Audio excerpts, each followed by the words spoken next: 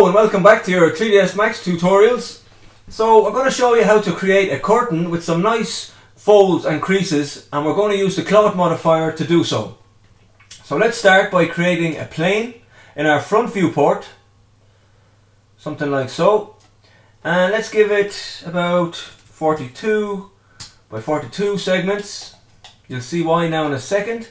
Well, let's convert this to an editable poly. We're going to select our edge and we're going to select our top two edges on the plane, and to deselect the edges that we don't want, just simply hold down Alt and swipe through the edges that you don't wish to select. Okay, so if we drop down your full ribbon display,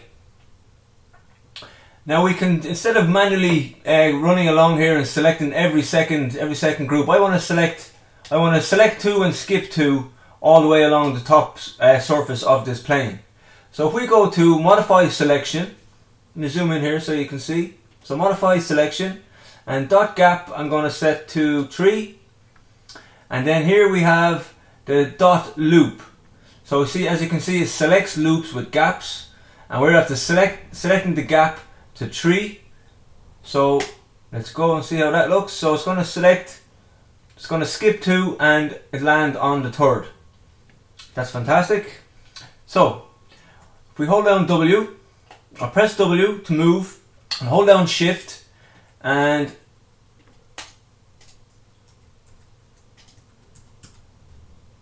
sorry about that, I clicked off it. So we're going to hold down Shift and drag them up, something like so, and if we press L, that'll toggle to our left viewport. And I'm going to hold down Shift once more, and I'm going to select a little yellow box inside, and let's just drag this off at a bit of an angle and let go and bring it over again once more, straight back, something like that, and back in again. Okay, so now you can see we have this nice folding or looping fabric, and if we press F once more in our top viewport, then we can go back to our front. Okay, let's press L, zoom in on this section, and we're going to create a cylinder that lives within that space, something like so, and any size at all will do for now. Let's go back into our perspective viewport and let's move this to the end, something like that. And now we can resize that on our x-axis.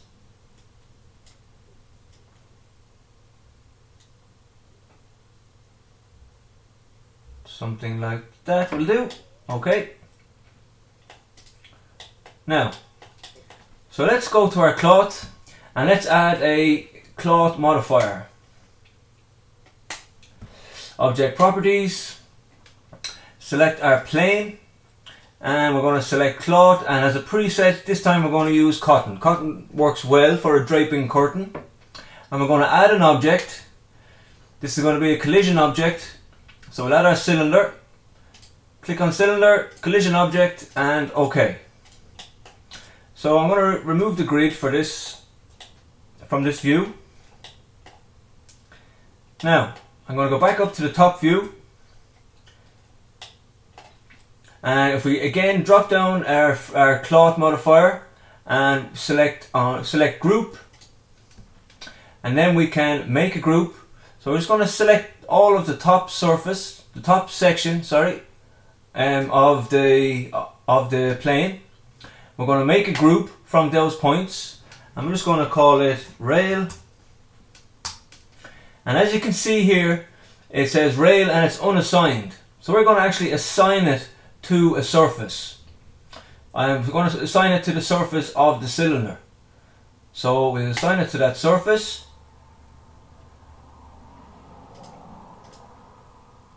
And we'll select the surface that we want it to be assigned to.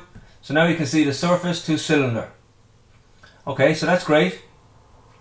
So now what we can do is we can set auto key.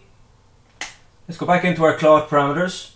So auto key, and let's set the first stage. Let's move it to the end.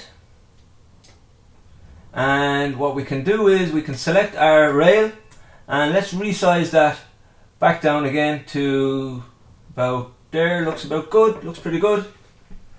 And we can set the key there once more. And what we can do is then bring this back to the beginning. As you can see, the rail is actually shrinking.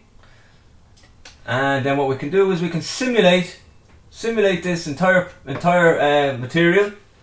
Sorry, I need to erase this simulation for a second. I need to cancel it and erase it. I skipped a step. So we can see here in our self collision, we want to set that to 2. And in our centimeters per unit, let's set that to 3. And now let's simulate and see how that works. So as you can see, it's the cylindrical tube is pulling or shrinking, and it's actually pulling the cloth with it until it reaches 100 frames, and then it's going to stop.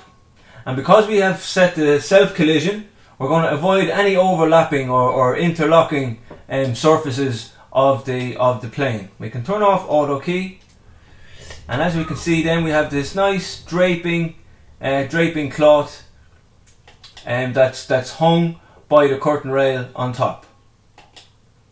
And what we can go ahead and do is then we can actually take our animation bar, our animation slider, and we can set that curtain to any instance that we like along the way that we're happy with. And let's add a modifier to that. Let's go and add a shell, and half a millimeter is okay for this scale. And then let's go and add a Turbosmooth to give it a nice fluid transition. Okay, that looks pretty good.